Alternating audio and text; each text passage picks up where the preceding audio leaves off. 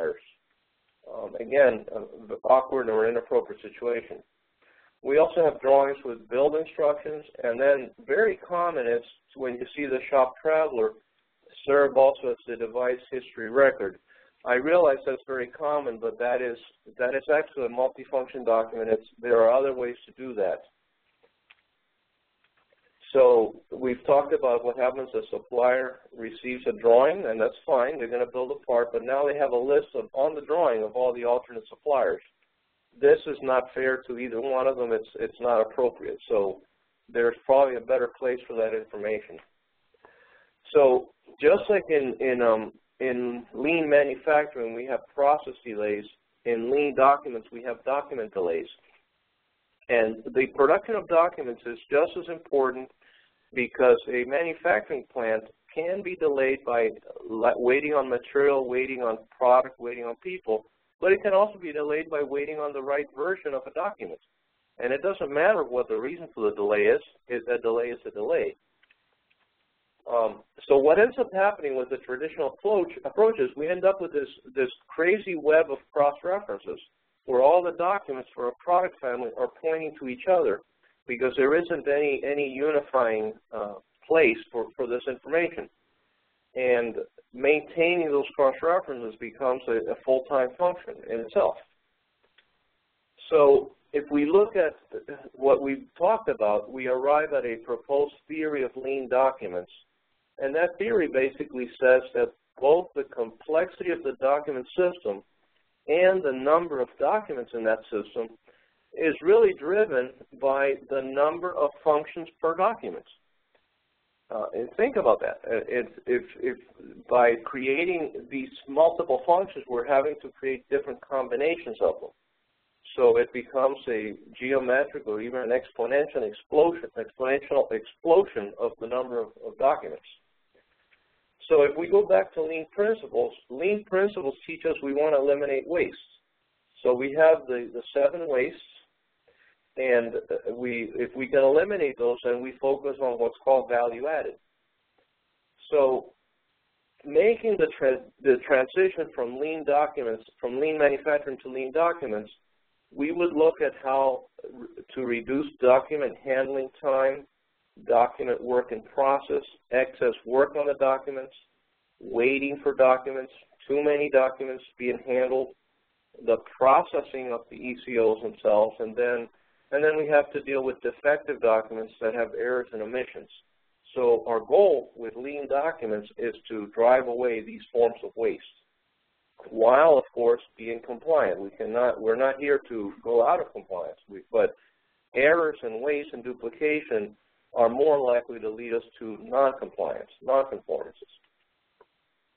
So if we look at the key principles of lean documents, we would like a single function document written by an expert in that function, a subject matter expert. We want the exact yet complete information that the user needs at the time.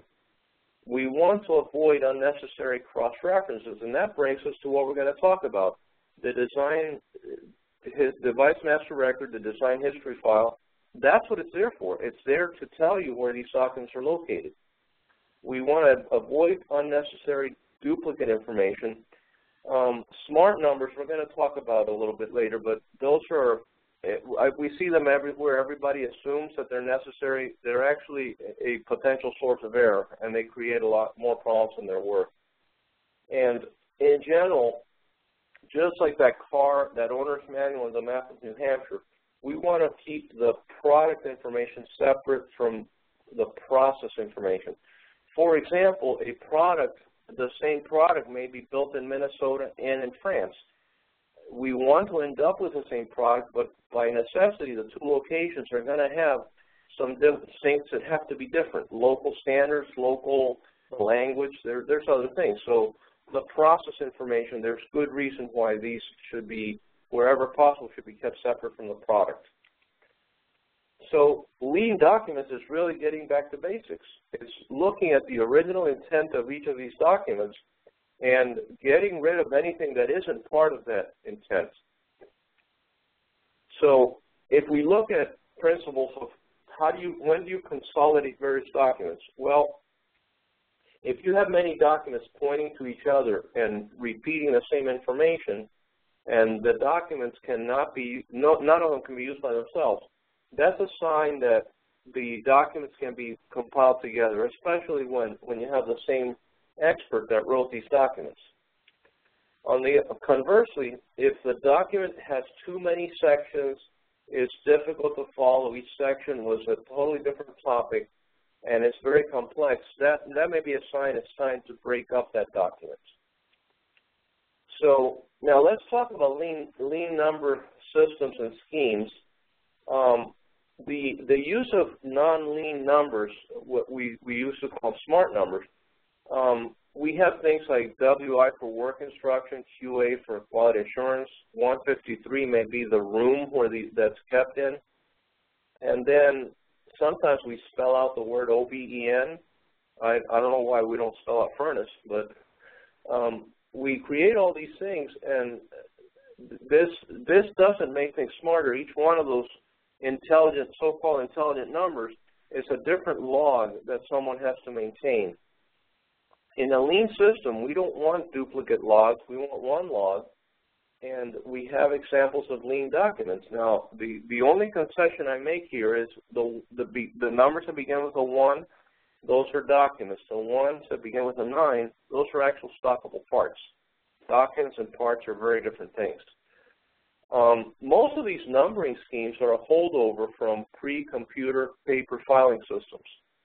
We now have the ability, the computer, those should be actually data fields, search fields, but for some reason we keep insisting on putting the intelligence in the number itself.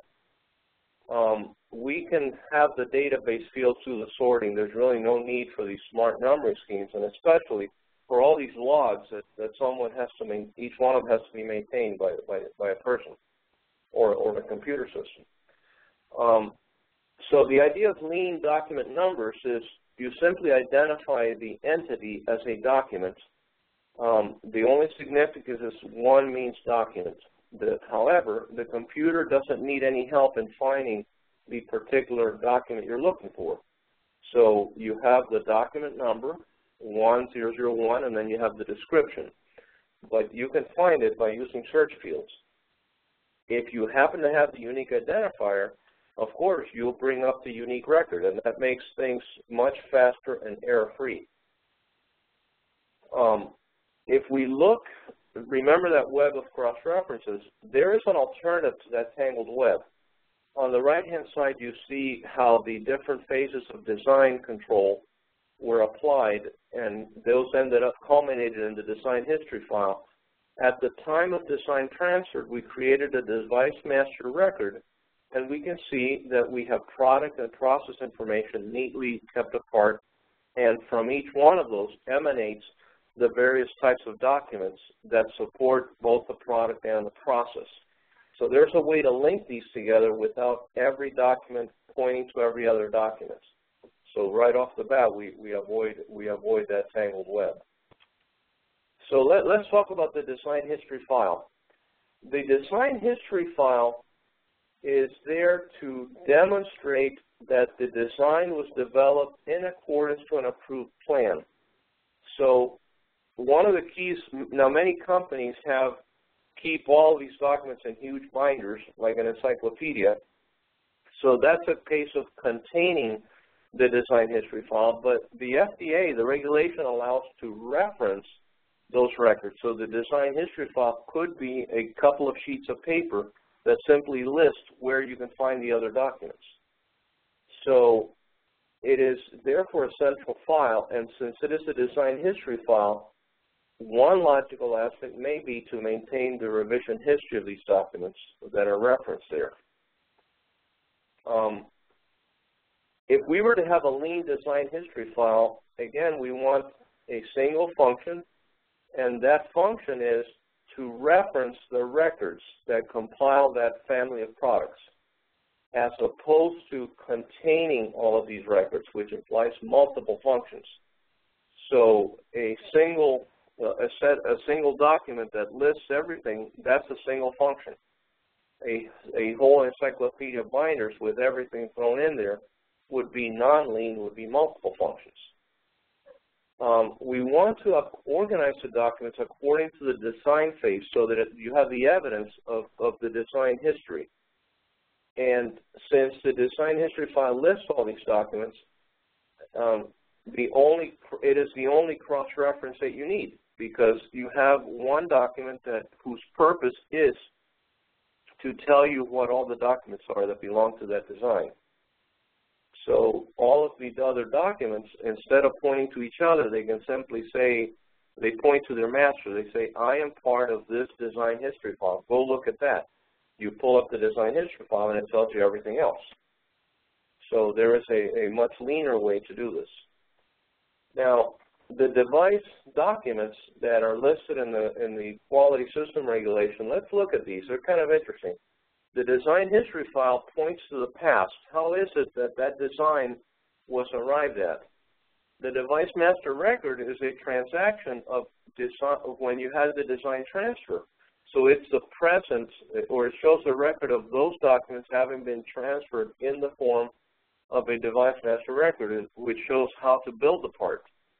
And then, once you build the part, you have a record of how that was built. You have evidence that it was built. So if you think about it, okay, this is how I designed it, this is how I built it. Are they really different functions? We're talking about the same family. We're talking about the same set of documents, just presented at different points in time. So will they end up repeating the same information? And the answer is yes, they will, of course. Can they be one and the same? Well, the answer to that is yes, they can, if they are organized in the proper manner. So if we look at a lean design history file,